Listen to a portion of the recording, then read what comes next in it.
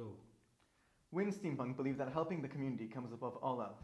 Up until this year, our team was comprised from only 11th and 12th grade students of our school, but this year we decided to open up the team to more members. We added students from 10th grade, from a religious school, and we talked to the management at the school in order to open a robotics program. We doubled the amount of girls in relation to what we had last year, and kept on recruiting more girls and encouraging them to study technological topics. Our team believes that tradition and respect are the most important values for an FRC team to have. Every year, the higher grades pass on the accumulated knowledge of all the past years to the lower grades, and then they add that knowledge from their own experience throughout the FRC project. This year, the accumulated knowledge of the teens keeps on growing and expanding every year, and our team keeps on getting stronger. We not only pass on knowledge and tools, but also pass on the belief that volunteering and lending a helping hand to the community around us is essential. It's been a long-standing tradition in our team to volunteer in an organization called B'Cholaf Anochbim. This organization helps people with disabilities to integrate into society by helping them do everyday activities, such as riding bikes.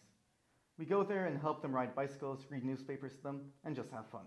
We are proud in the continued tradition of team alumni continuously coming back and helping us plan and teach us from their experiences. One of the projects we started this year is the wheelchair project.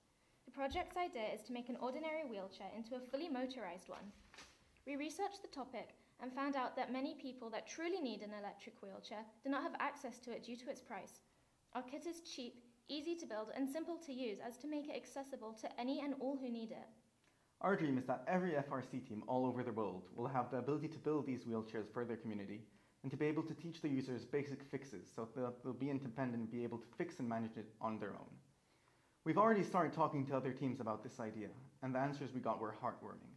We believe that the ability to use technology resides in everyone, and that harnessing that ability can improve our personal lives as well as the whole community. In light of this belief, we at Steampunk try to teach our community to use technology to their benefits and to combine it into their daily life, which we do by holding a science fair every year. In this fair, we invite children and parents from our whole city to come and learn from us about robotics and science in general. One of the things we are most proud of this year is that we reopened an FLL that had been closed down and made it our own. We took in the students from the closed team under our wing and helped them through their project. There's a saying, give a man a fish and you feed him for a day, teach a man to fish and you feed him for a lifetime. We do not only supply people with fish, but with rods and hooks to continue sustaining themselves and to improve their community's lifestyle through technology.